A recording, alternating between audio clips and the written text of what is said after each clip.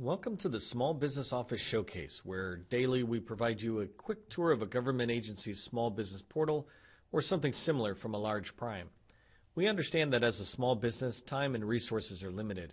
We hope by quickly summarizing this information, we save you time and perhaps put you one step closer to your next contract. In this episode, we're going to focus on the Department of Interior. To make it easier for you to quickly do your own research, the links we'll discuss are going to be in the description below the video. In each episode, we're targeting 6 pieces of information we think are most valuable to you. Does the agency have a small business portal? Does the agency list out events it hosts or attends? Is there a forecast for the next 12 to 24 months? Does the agency provide a list of current primes that have an obligation to subcontract to small businesses? Is there any special registration required for this agency? And then finally, is there a list of people available that you can reach out to for help or get questions answered?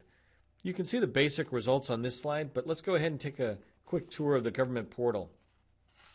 So the first one we're looking at is, do they have a portal? And they do. It's nice. The Department of Interior not only has a nice portal functionally, but it looks really awesome. And so when you come through here, some of the key information we're going after is right here across the top, and I really like that. So I already know that the next thing we're looking for is events. Let's just jump right to that. The events page is here, and you can see that they have some good events coming out, and this is pretty populated, so it's exciting to see that they're actually got some events that could be really helpful to you. I like how the page reloads, so this is good. It does a good job there. So that's the portal. Events. Forecast is the spreadsheet I have open. Let's go ahead and take a look at this.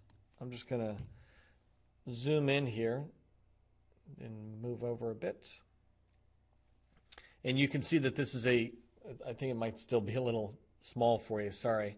It's just a lot of information, but it's good information. They have a really good forecast. I had been going through this earlier. You can sit there and decide, can you find hub zones, et cetera, that are in there.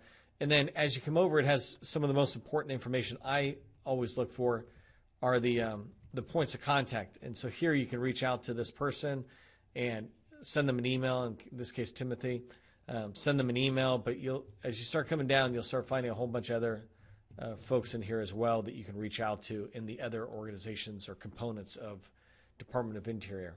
So that's a good forecast there for us. There are no subcontracting or registration requirements, or no registration requirements in the subcontracting. There's nothing that I could find. And the last one is context. Does this agency have context? They actually have 2. One is here on the Doing Business page, and when you scroll down, you'll begin to find what I consider the key context, probably the primary context for each one of these organizations.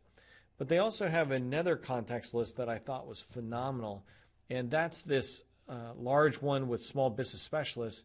And as you scroll down, it's 3 pages of contacts. That's pretty amazing, the amount of contacts they have. You can see that there's probably close to 50 contacts here. So if you're trying to do business in the Department of Interior, they do a good job providing that information to you. So let me go ahead and come on back here.